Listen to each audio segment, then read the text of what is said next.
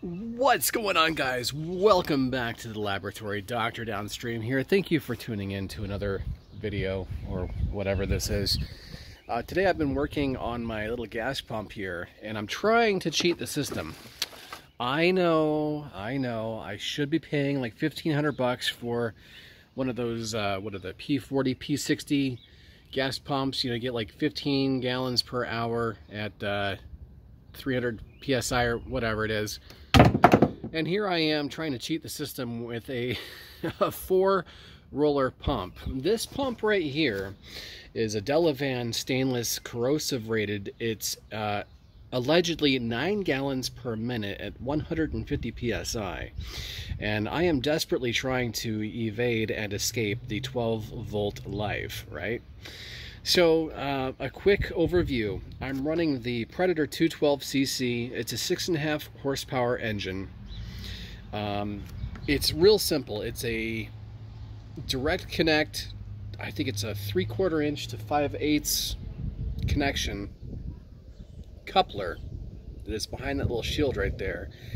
And then if you look online, these Delavan pumps are listed from anywhere from $350 to I got mine for $242. So look around and you know, because apparently just the prices on these things don't make sense.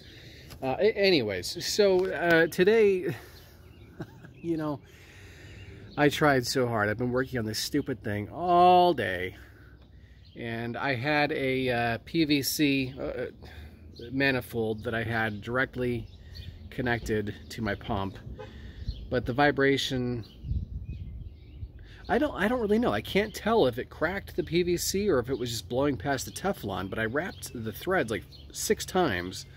So I've never had anything blow past my threads wrapping Teflon 6 times.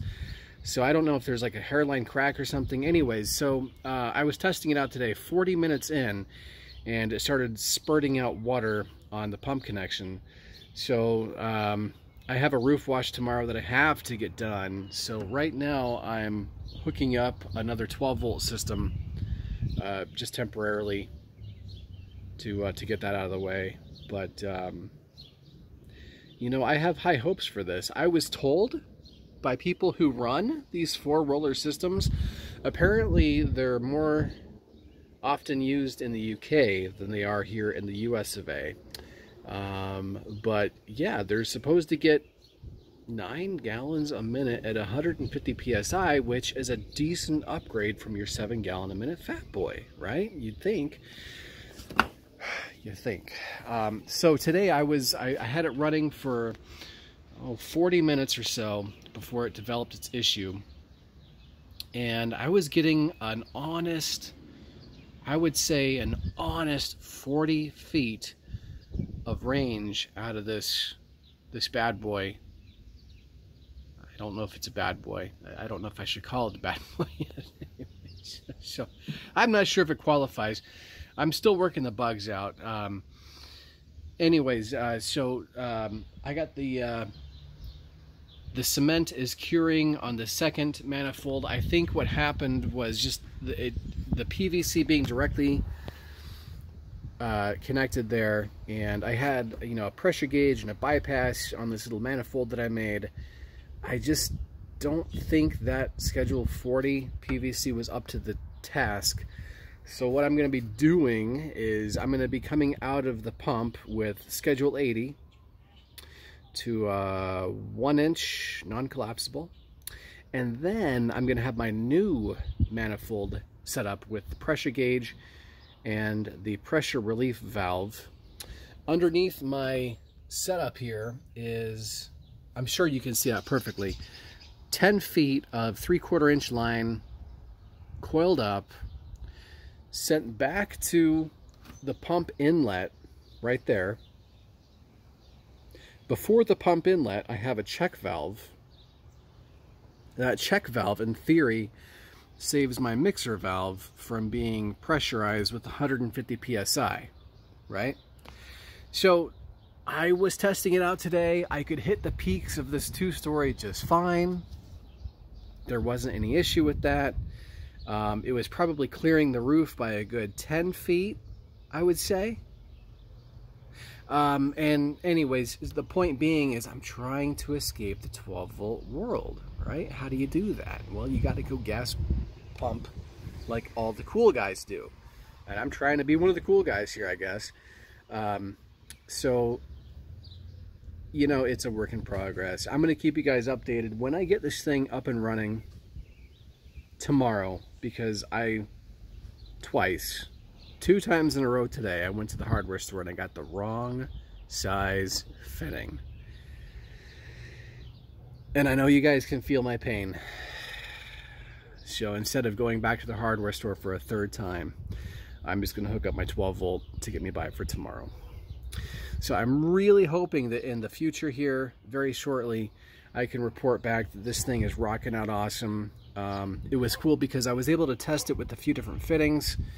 I tried my ladder saver on it. I tried my J-rod setup, which of course it's all rated for like 5.5 gallons. I tried my M5 twist on it. And I gotta say, I'm getting probably the most range out of my blue gun.